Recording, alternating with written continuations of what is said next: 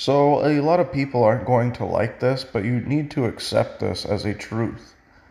Kanye West and Kyrie Irving they need a massive apology, especially from that of and I'm going to put this in asterisks, the Jewish community.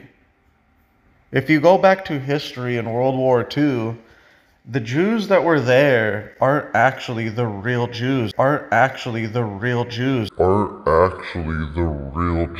They've essentially adopted the religion, and they're not even an actual tribe. Their ancestry, if you go back, was not all Jewish. They essentially turned into Jews sometime around 1400 AD. After World War II, they were put in Jerusalem.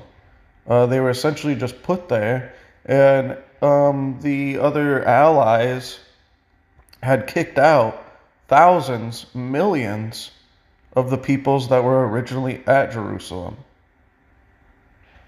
And, the other thing with this is that what Kyrie shared, that video that he shared, there is nothing on it that talks bad about the Jews.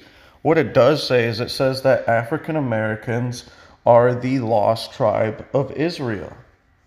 They are the real Hebrews.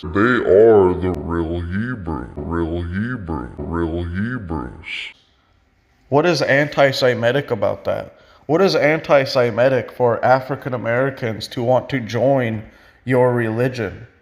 But you call it anti-Semitic because you are a bunch of racists.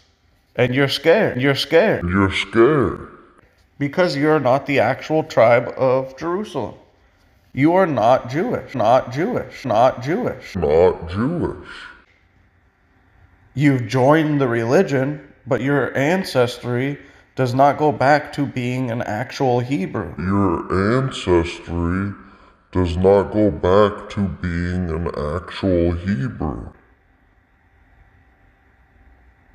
So what is anti-Semitic about saying that? It sounds like this Jewish community is a bunch of racists who don't want African Americans to join their religion. They don't want them to be recognized as a tribe of actual Jewish Hebrews, where history goes back and confirms this.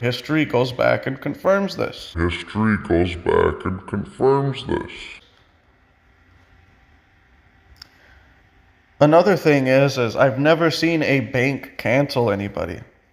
During the George Floyd protests, I didn't see a black family get courtside tickets at a major NBA game to protest. It must be nice. It must be nice to spend the same amount of money that a family could use to buy a house for courtside tickets to protest. And that's all I have to say.